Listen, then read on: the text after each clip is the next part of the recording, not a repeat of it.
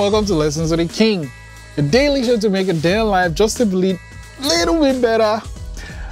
Today's lesson, here we go. Lesson 1147, I am not for everyone. You are not for everyone.